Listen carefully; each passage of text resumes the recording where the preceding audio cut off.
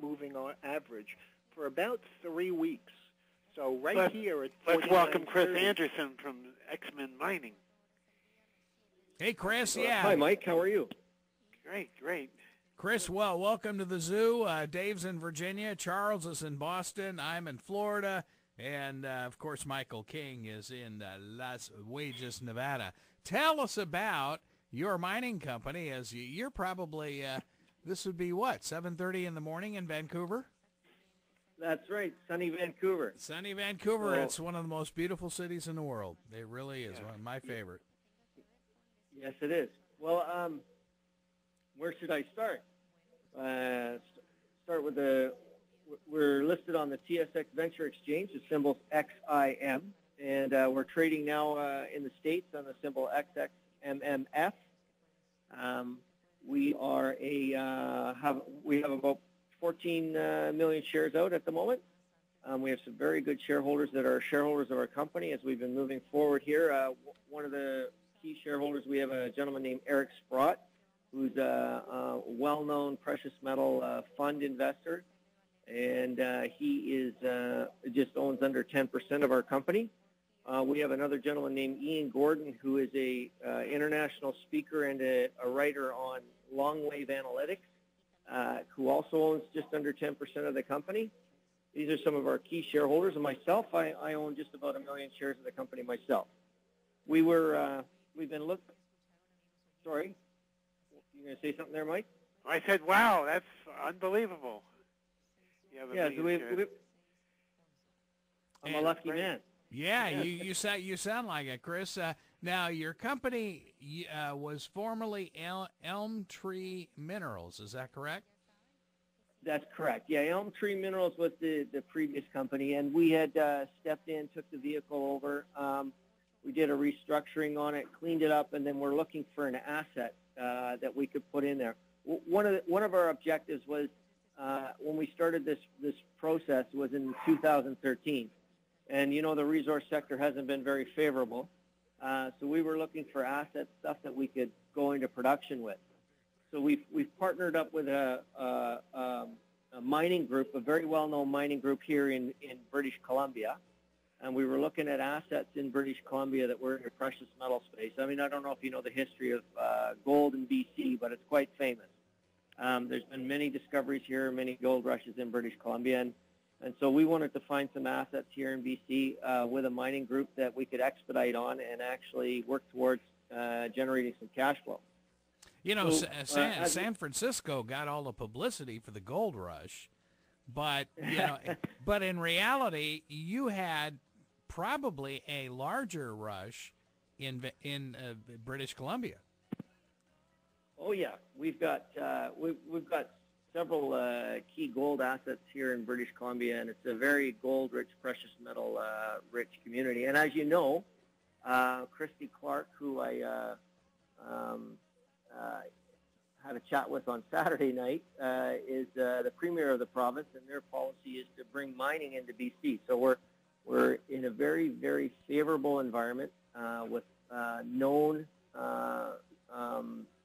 opportunities for finding gold resources, and we've been very lucky because we've picked up some very strategic and key assets in British Columbia that are extremely well known.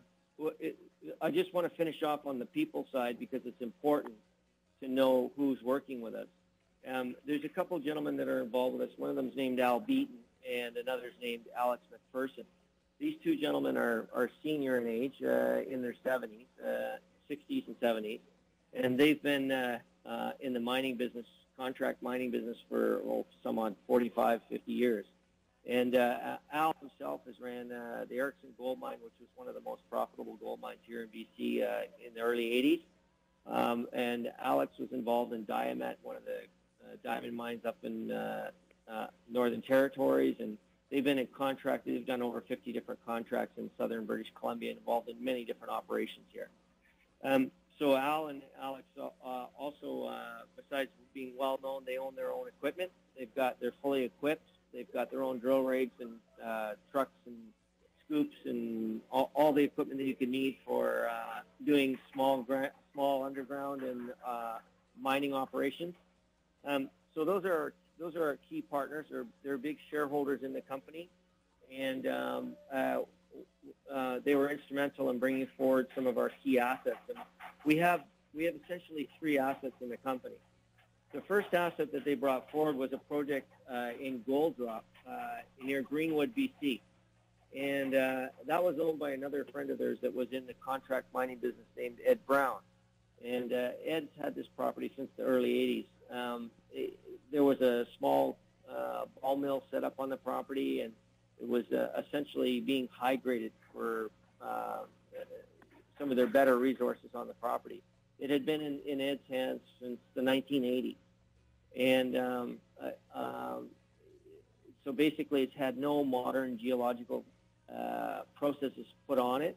And in the center of the property was a mine called the Dentonia mine, and they pulled out 115,000 tons, I think, of about 10-gram material, 10 grams per ton ounce. So the property, all the surrounding district around the initial mine, all the other veins, extensions and stuff, Ed's been just high-grading them, and it's had seen some small-scale production over the years, but no modern technique. So in the process of bringing this property forward to us, there's a lady named Linda Caron who's now joined our team, is essentially our VP of exploration, and Linda comes from Grand Forks. She's been working in this district for 30-some-odd years. She's currently under contract with a company called Kinross, and they have an operation down at Buckhorn. One of Linda's jobs has been is to, if you're unfamiliar with the Buckhorn facility at Washington State, there Kinross is looking for feed for the mill. Apparently, it's got about 16 months worth of feed left, and it's been one of the more profitable centers in Kinross's operations for generating cash flow. And Linda's job over the last 2 years has been to look for source feed for that operation. And so every month she writes a report, and she looks at all the exploration opportunities and developments in northern Washington and southern British Columbia. And Gold Drop was on her target list. And basically because there's milling operations within the district, it's seen high-grade production, but it's had no modern geological techniques applied. So Linda and Al got together, and they looked at it from a geological perspective and a mining perspective. And the summer of 2013, it was reviewed. There was some sampling done. It came up quite favorable. And they approached me in early part of 2013, and I said, well, if we can show that we can get some cash flow off this property, I'd be very interested in doing something. And in October of 2013, we signed a deal with them and put that project into Ximen Mining.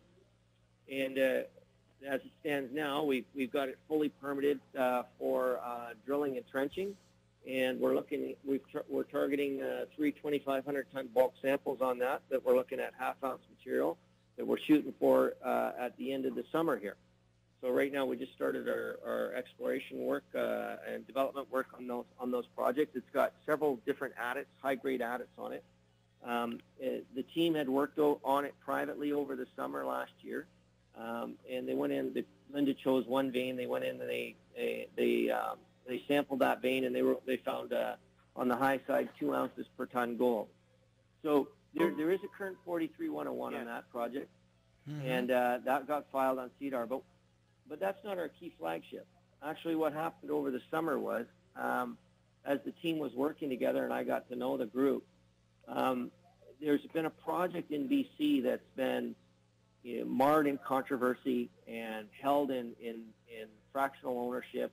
It's seen quite a bit of publicity over since the 70s when it's first discovered, but it's seen no serious production or serious geological work, no matter what the attempts are. It's just been picked over and high graded and fought over and tied up in the courts, and it's one of the first epithermal discoveries ever made in BC.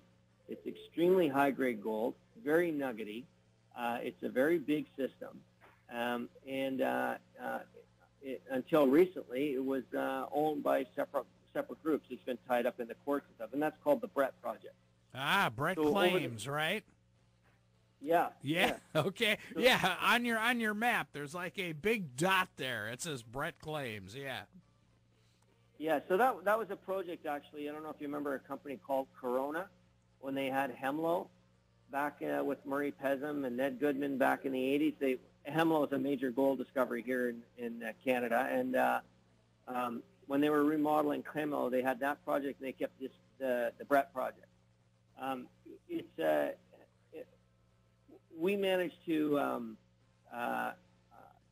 get an opportunity to get involved there because Alex McPherson and Al Beaton were the guys that did some of the original work on this project. It's a big epithermal system, and it's had 65% of the property's been covered by soil grid, but it's seen 10,000 meters of diamond drilling, 14,000 meters of diamond drilling, 3,000 meters of RC drilling. It's had 1,700 foot adit put in on the main shear zone. It's had 2 bulk samples, and the last bulk sample was done and processed at Tech Cominco, and they were taking coarse gold out of the ground with a backhoe several hundred meters away from the main shear zone, and they ran it through a trail and got, which is not a gold processing facility, and got 0.8 of an ounce. Since that time, it's basically seen no work, and it was owned between a couple of juniors, a little bit of a convoluted situation. But both Alex and Al, which are pretty serious miners, have always figured this is a gold mine in the making. And they got together with Linda, and the three of them started telling me that, if we could get this project, this would be a major coup for Ximen. We worked diligently, and I don't want to go into the whole story of it, but it was a very cumbersome and complicated scenario. We managed to unravel it, and we managed to get 100% of that asset into Ximen Mining. And right away, as soon as we did that, we had miners from all over BC starting to contact the company and buying our stock. And we went from a 15, 20 cent stock up to we've traded as high as $1.34 as of late. We've got. And did you say there are only 14 million shares outstanding? There's only 14 million shares out. We've seen a little pressure on the stock just recently, and that's because we've had a 25 cent financing that we did 4 months ago come free trading, and we knew there was some of the participants in that. There's about 700,000 shares we figured was going to come free trading that would probably need to turn over, and that's exactly what's happened. So we're trading around 90 cents at the moment. We got about approximately $1 million in the bank, and we're working on doing a $5 million raise at $1.10. Hey, and Chris. I expect that we'll be able. Yeah. Yeah. I think Charles and I were a little shocked when you actually said that the minister in your province was actually supporting your industry. Here in the lower 48, we don't exactly get that from our governmental officials all the time. So that was kind of a shock of what you had to say there, Yeah, you got all the right people. Boy. Amazing. Yeah, it is. And the fact that what a cast. Well, and you know what, Mike? I remember reading about this Brett Claims. The Canadian government brought us up before the Calgary Olympics. And we were doing stories on, Calgary prepares for the Olympics. But I remember reading about this in the early 80s. So this area has been around that long, Chris? Oh yeah. I mean, this is one of the first epithermal systems ever discovered, but no group has properly had to have it all together under one camp and be able to expedite on a proper geological program on this. We've done that now, and we've built a team, and you're going to see some more news coming forward. We got Linda Caron, who is with Kinross still as our VP of exploration. She's wanted to take this project on as her key asset her whole career. Now she has it. We've got another gentleman who joined our team, John May. John May also comes from Kinross. He was their internal GIS modelist. He was also one of their epithermal specialists in-house and works in Washington State. Kinross is a pretty big name. It is a pretty big name, yeah. Yeah. So we've done all the data compilation on all the previous work. We spent the first 2 months, 3 months gathering every single report, driving around in the field, meeting every geologist that's ever worked on this property, and gathering all the data. We've compiled it all now. We've completed a GIS model. We're choosing our drill targets. We've got 2 field crews out there in the field right now. I just came back from the property on Saturday. I was out there actually, and the property sits in the Premier's riding. So I actually was at the BC Liberal convention in Kelowna, and had a chat with Christy Clark as well while I was there. So I invited her out to the property. We'll see if she comes. The project now, we've got a couple other gentlemen that are joining our team. There's news coming forward on that. They are the best. We've got the best caliber of brains around that we could put together in building a brain trust to work on an epithermal system. And this is a big system. It is several kilometers wide that we've got disseminated mineralized gold, and it's several kilometers long. It's heavily altered. As I told you, there was quite a bit of drilling, and the drilling results on those were phenomenal. I mean, we got numbers of 55 feet of 1 ounce material. There is lots of intersections there that are multi-ounce material, and some of them have not even been followed up. There's soil grids there that are running exceptionally high numbers. I mean, this is really an exceptional, one of the best properties I've ever had, and I've been in the business 15 years. It is by hands far the best property I've ever come across. So from my perspective, I think we've got a real opportunity here if it's managed correctly. And so far, we've been able to assemble. Well, the project deserves the kind of cast that's coming forward here, because we're really attracting some people that are well-known names in the mining and mineral exploration business. And we're just getting started. We don't, we haven't even started any marketing or promotion. And look at our stock price. It's just a well-known property. It's now 100% in our control. We've got an excellent team to expedite on the programs. There's so much news coming down the pike, gentlemen. We've got all our permits in place as well. We're ready to do drilling. We're looking at doing our geophysics. We're going to be out there in the field. We're out there now. It's going to be a very, very interesting summer. And I don't know if your listeners are believers in the precious metal market, but we're in unprecedented, unterritorial times right now. There's more money being printed around the world, and I'm a really strong believer, as the shareholders of Ximen, that we are going to see an appreciation on the gold price. Who knows where it'll go from here? But I certainly see a future in the gold space going forward, and that's the space I want to be in. I want to be in it with a good asset, with a mining team that knows how to expedite on that asset, and in a jurisdiction that's friendly to our mining activities, where we've got the ability to ship ore to mill facilities that are all within the district and create cash flow. Because at the end of the day, I mean, even in the Depression, Homestake, that their shares were the highest during the course of the Depression. For me, this is my personal choice. This is where I like to be. The space I'd like to be, the project I'd like to be on, and the team I'd like to be working with. I think all the stars for myself are aligning perfectly. Well, it sounds like you've built an all-star team. It is an all-star. I mean, it's so what's your actual price taking it out of the ground?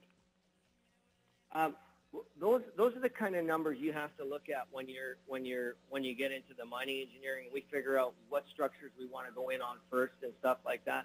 Right. So I can't answer that question right now. That's a little premature of a question to answer. But with this, I can tell you right now, in doing my due diligence and working with a lot of the major gold companies and talking, and we've had a lot of them coming forward, a lot of them wanting to sign CAs. We have signed CAs with a couple of serious groups. They want to take a look at all our data. They want to get involved. And all of these companies seem to be looking for exactly what we have. High grade. I mean, this is extremely high grade. Well, anytime you can get, measurable gold using a backhoe, I'd say, yeah, that tends to work pretty well.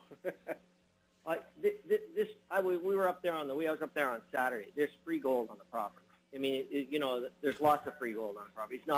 It's not a property that you're looking at complicated metallurgy or anything. The bulk samples that they did before, I think the numbers were, and I'll have to double check, but I'm pretty sure it was around 96% recovery that they got through it. Yeah, this is an interesting system. It's so much alteration. There was a big thrusting zone through there, and it's created many of these high-grade shear systems throughout the property. They need to be explored, and they all seem to be mineralized, or a majority of them, with precious metals. I mean, there's a component to silver to it, but we're focused on the gold, right? Now, okay, you just touched on it. Will you be extracting silver along with it? That's again, we're going to focus on the gold. Yeah, okay. That's where our main. And here's an interesting thing. I'll tell you about it. If you went back in time and you looked at what was going on during the Depression, you'll see that gold production almost tripled during that period of the Depression. Silver production stayed the same, but its price dropped to 25%. So I'm telling you, when times are hard, people actually naturally go to gold, right? I mean, that's what historically has happened. So that's where we want to focus. That's where we want to have our main focus on, gold and gold production. Boy, that sounds great. Well, you're on the right track, but I certainly hope we don't have hard times. The markets all appear poised to go a lot higher. Gold's been under some pressure, so other metals like copper is flying right now. Mm-hmm. And the huge shortage of platinum is keeping that one pretty strong here, too. So do you have other metals also? Well, we have besides gold, yeah, we have at the Brett project, you mean? Yes. No, well, at the Brett, we're just focused on the gold. I mean, that's the main thrust of everything there. There is some other minor metals, but nothing of any significance. And that's what makes the property unique. It's not encumbered with other, not covered with other minerals where it makes it complicated. It's a very simple metallurgical process, simple as simple can be. You got the best cast of characters. You certainly have a great company started. No question about that. My God. That sounds amazing. Get better people. Yeah, Chris, how much drilling can you actually do in the wintertime? Because I would imagine, come October, November, gets a little testy up there. Yeah, we've got our drill permits in place now. I think we're good for setting up 20 drill pads and 32 holes. That's what we've got permitted right now. Okay. And so we plan to expedite that on the latter part of the summer here. We're just doing our field work and choosing our targets, and I know they're coming up with some very interesting targets right now, so we'll be releasing that shortly. And then we'll look at the drilling, a latter part of July or August, September, that period. That's when we'll be into their drilling period. Then we do have snow, so we'll be down for December, January, February, and March, pretty much, before we can get much in there. But then we'll be working on our technical analysis and doing our report updates and stuff and getting ready for the next field season. Boy, that sounds amazing. Mike, any other questions for Chris? I'm just amazed with the quality of people that he's picked. Yeah. To be on the team. It's just a super team, and so. What's the authorized on the stock? Say that again. What's the authorized? You have $14 million outstanding. What's the authorized? That's fully outstanding. That's it. $14 million. Yes.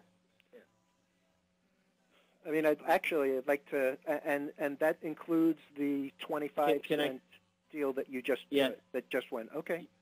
Yeah, and let me tell you something. That over the last 2 months, we've traded over $5 million worth of paper, north of $1.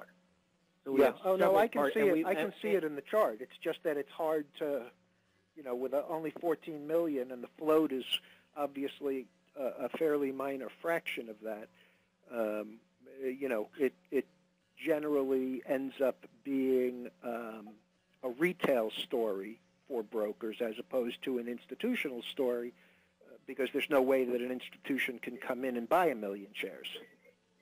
Correct. Now, here's a couple other things. We have no warrants out on the stock either. Okay. We've done forced conversions on all our warrants. So if you want to own a piece of this company, you have to own the stock. You have to buy it in the market. Right. There's no warrants. There's nobody. We don't have any walls in front of us that are set up that are hold the stock back where we have to plow through warrants or fixed price. We're done. And the other thing is we've done no flow through in the company. So it's all been hard dollars. We've raised all our money hard dollars. All the stock is common stock that's trading. And what do the insiders hold? What do the insiders own? Well, I told you myself, I'm just under 10%, so I'm around right. 7 okay. points. So I got 1 million shares. Eric Sprott is personally, not through his fund. He's under 10%. I'm not sure exactly what his holding is, 9% or something. But he actually allowed us to use his name. We announced it that he was personally taking a position. Another gentleman that's involved with us, and he's on our advisory board, and he's covering us in his write-up, is a big believer in BC and BC Gold and our project and our team, is Ian Gordon, and he's somewhere in there under 10%. And then we have several strategic high net worth investors that have taken positions in this project because they know the merits of the asset. There's some previous reports you guys can review if you wish to. They're not 43-101 compliant, but they certainly can tell the tale here. Right. So that's kind of where we're sitting. Wow. Good show. I'll tell you, what a story, Chris. Well, when you have further announcements, please keep Mike King and Charles in the loop, and we will gladly have you back anytime. And I'm still in the state of shock that, that province is behind all of this. We get a little pushback from government down here, so that's very refreshing. Yeah, well, Thank you, gentlemen. I appreciate you having me on the show. You bet. Pleasure. You bet. All right. Well, and Chris, your stock started, at 90 cents today, was it? Yeah, we're trading around 90 cents. Yeah. Okay. Wow. That's amazing. And I'm telling you, gentlemen, there's a fair bit of news coming down the pipe, so let's see what happens in the future here. Sounds good. Very good. All right. Mike, you hit a home Thanks run very on much. this one. Wow. Chris, thanks for being with us. Okay, thanks, gentlemen. All right. Bye-bye. Bye-bye. And Charles, this what does the Yeah, chart it's look a like? great story, and we have a 43, and they've got 43-101 studies. They have everything and all the right people behind it. And Eric Sprott, Ian Gordon, and of course Princeton Research. There you go. Boy, I'll tell you, Michael. Do they pay any dividend? Not yet. They're just starting. Not yet. Okay. All right. They're Wow. just starting. Yeah. Well, we have a Rule 17B. We're supposed to be getting 30,000 shares of stock or cash equivalent. And so it's all set up to be something real. All right. Even though gold is in the doldrums, today is down $15, $17. Yeah, I don't think the price of gold means anything to this company. Yeah. I mean, when you can, again, I'll say it like I said it before with Chris, when you can get measurable amounts of gold using a backhoe, Yeah. I mean, how ludicrous is that? Yeah. And the stock symbol for Ximen is... Well, it's XMIN on the TSE and XXMMF on our market on the... Okay. Right. And the spread is not too bad. It's, about a penny. It's 80 cents bid offered at 81 cents, or 80.07 offered at 81.04. So, it's wow. right there. Repeat the stock symbol again, Mike. We've had several calls on it. It's XXMMF. Okay. Awesome. As foreign stocks So people have to have who get confused with the Ximen movie that came out over the weekend doing so well. You do well to buy the stock. That's right. Good line, Charles. And with that, we'll call it a day, call it a week. Wow, what a show, huh? Let's hear it for British Columbia. And my favorite city, Vancouver. My favorite city on this planet. Have a good one. Mike King, Las Vegas. Dave Rogers in Virginia. And Charles Moskowitz in lovely Cape Cod. This is WPSL Port St. Lucie, WPSL TV, the treasure coast of Florida.